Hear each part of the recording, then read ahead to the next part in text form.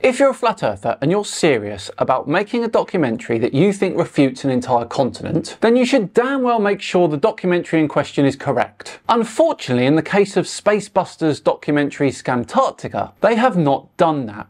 In fact, they couldn't be more wrong.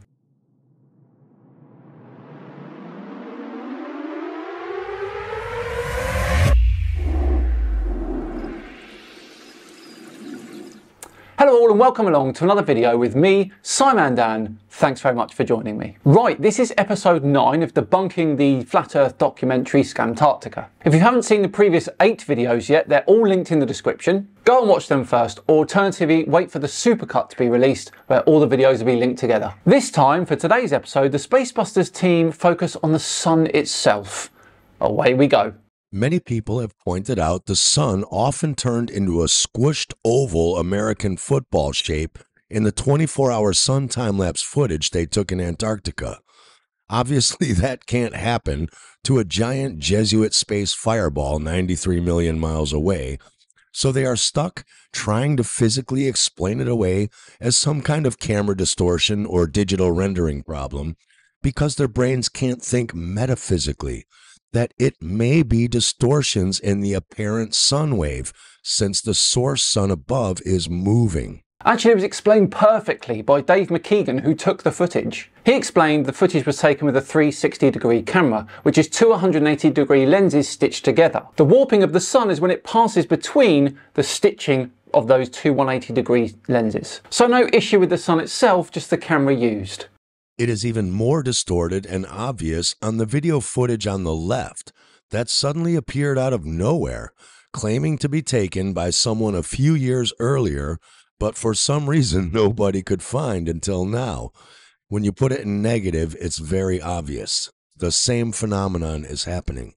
This footage is from Anthony Powell and was available when it came out in 2015. The sun appears distorted in this one when it's low to the horizon, because of atmospheric refraction. The light bends through layers of air, especially in freezing places like Antarctica, where temperature inversions bend the light. It's real footage taken in a real atmosphere on a spinning Earth. And because neither of their Jesuit Newtonian materialism models can account for a giant space fireball suddenly squishing into a blob 2 or 2.5 times wider than it normally is, they have no choice but to fall back into either or logical fallacy thinking.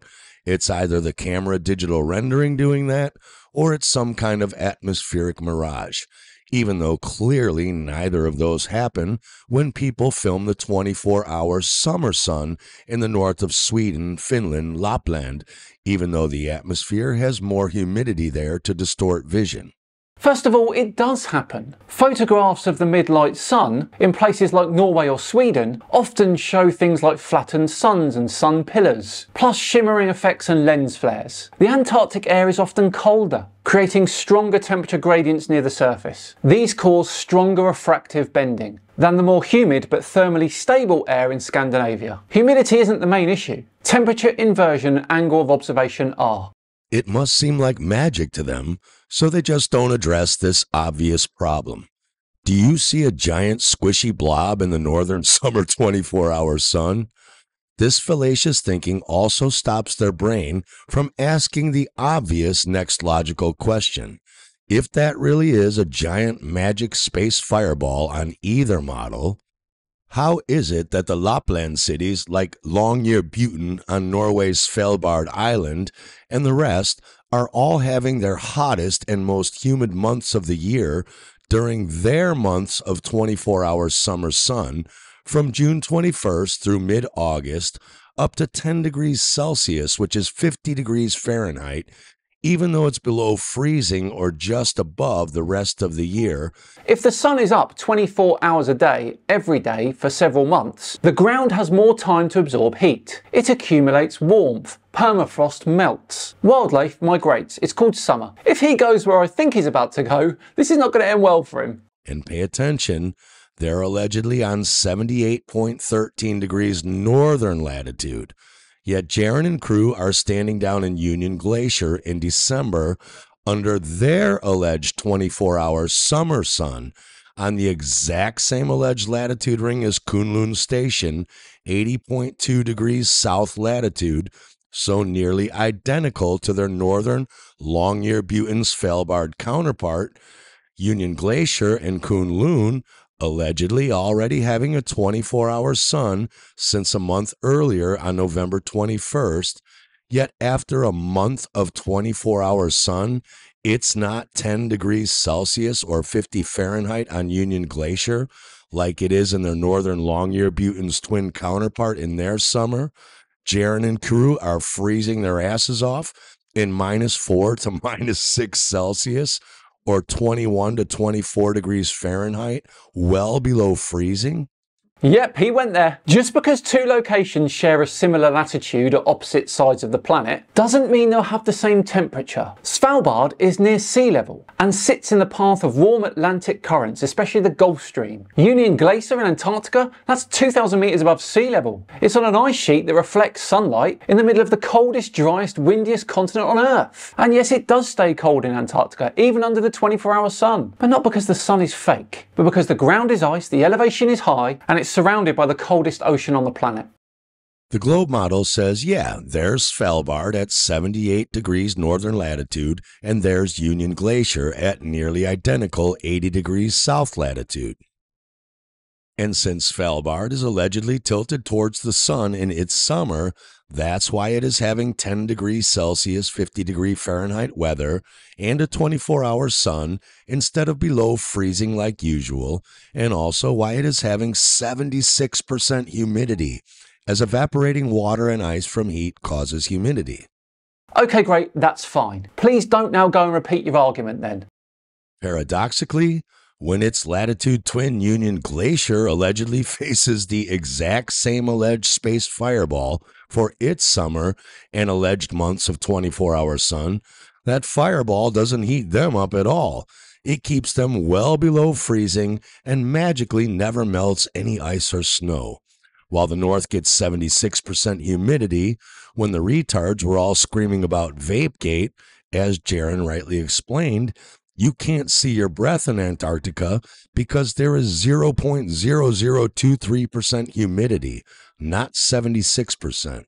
Yep, he has. Brilliant. That's not a paradox, it's climate science. Let's clear this up. The sun shines on both poles during their respective summers. That's a fact, but what matters is how the air and ground responds. In the Arctic, you've got ocean water and rock, and darker land surfaces that absorbs and holds on to heat. In Antarctica, you've got an icy plateau 2,000 meters high, covered in snow that reflects most sunlight, in air that's dry and cold, and thin enough to let heat escape. Humidity, of course it's higher in the Arctic summer. There's melting going on. In Antarctica, nothing melts. That's why it's still a continent of ice and not a water park. I hope that clears things up. Please don't repeat it again. One would think any rational person would put this all together and start to question if they are seeing a metaphysical electromagnetic light phenomenon or even fake technology, since either way, it defies all attributes of a physical space fireball. But apparently not. No, it doesn't. And no, no one's questioning that. I don't think the sun is a metaphysical electromagnetic light phenomenon, or that it's fake by technology. Just you and your friend and a sprinkling of flat earthers. I need to tie this all together so we can get to these two smoking guns, Rothera and San Martin, which absolutely debunk Jaron's fallacies and false claims. Really? Because your smoking guns have not been that smoking so far. Remember, Jaron has made the claims, not me, so I don't have to prove anything, I just have to disprove his. His first claim that the Earth must be a globe because it's the only way this globe software can so accurately predict sunrise, sunset times, day lengths, etc., has already been destroyed and will be slam dunk flushed down the toilet shortly with even more undeniable proof. I hardly doubt that, but go on. His second claim is that seeing a 24-hour sun in Antarctica can only happen on a globe, which Dave Weiss and Marty Leeds have shown can be faked. No, they haven't. I mean, I don't even say that lightly. They have no clue what they're talking about. They guessed and ummed and ahed their way through a video. That's all. So that alone destroys Jaron's claim. Whether that sun was faked or not, it is a real possibility. that must be explored and debunked before Jaren's claim has any validity. And I will show you that a 24-hour sun is absolutely possible in certain areas on a flat plane of inertia inside a metaphysical toroidal field at certain times of the year, which also destroys Jaren's baseless claim that it can only happen on a globe. You haven't shown that at all. You've said that and then provided no evidence to support it. More guesswork and hopefulness, I think. Whether what I propose is actually happening or not, it is a real possibility which must be further researched and disproven before it can be taken off the table and any validity given to Jaren's second baseless claim. No, it doesn't work that way round, I'm afraid. You need to make the prediction and then experimentally prove it. Otherwise, I can make up a model that says Flurf tears power the sun, and then expect people to research it and disprove it before we can say it's not so. Nonsensical stuff. So an airplane drops 6 or so people off here, and they see and film what looks like a 24-hour circling summer sun that magically doesn't melt ice or snow or cause humidity like its northern counterpart, and they have no clue if here is here or if here is really here. Well, they do. They were independently tracked with GPS, and Critical Think even filmed the flight. Just like channel apparent but not real source Kardashians will never turn up anywhere in this dish except this sweet spot right here, the apparent circling sun source wave frequencies will never appear anywhere else off the toroidal field than here, not here and not further out here. So if Union Glacier is really here, they could see the apparent sun circling around them overhead because its source frequency transmitter or real sun is circling overhead, and the waves are focusing now off of a three-dimensional toroidal donut dish, not a little partial one-sided dish off your roof like the Kardashians with a non-circling transmitter tower. Total nonsense and totally unproven. All of that. You expect people to just believe you. Of course you do, you're a flat earther. But even these are just oversimplified two-dimensional cross-representations of wave behavior. A toroidal field is three-dimensional, so Union Glacier here could be seen rather like this.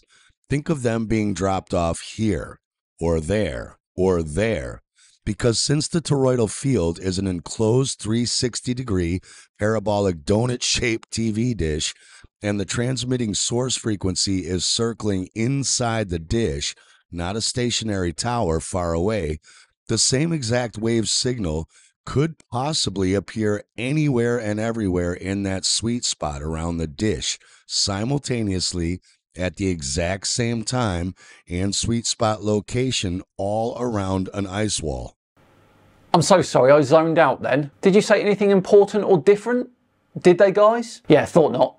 No different than everyone in every bathroom around the Rock Stadium still getting to hear the apparent end of the guitar amp wave frequency, but not the actual guitar amp source frequency itself at the exact same time. Just because the amp isn't in the bathroom next to you doesn't mean you can't experience it.